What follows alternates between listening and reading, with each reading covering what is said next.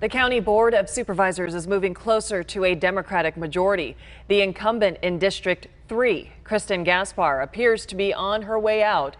She's down to challenger Terra Lawson-Remer by more than 40,000 votes. Here's Fox 5's Jason Sloss with Remer's message to voters.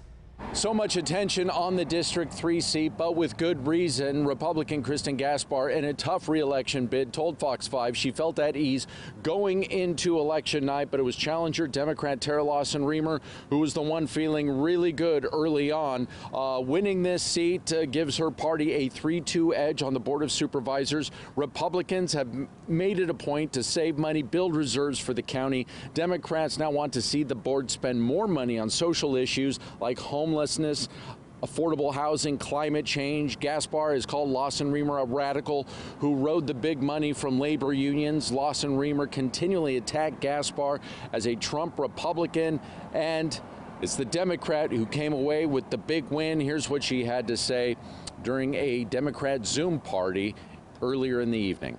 Again, I just want to say I cannot tell you how grateful I am for everyone's support and faith and confidence. And I'm so looking forward to bringing a new future to San Diego County, a future that values diversity, a future that values immigrant families, a future that values taking action on climate and protecting our beaches and coastlines and making sure we live in integrated communities and taking action on racial justice. And there's so much more we have to do for San Diego. And if we win tonight, we will be doing all that work for San Diego County. And it's certainly a result that has huge implications for all of San Diego County. At the County Administration Building, Jason Sloss, Fox 5 News.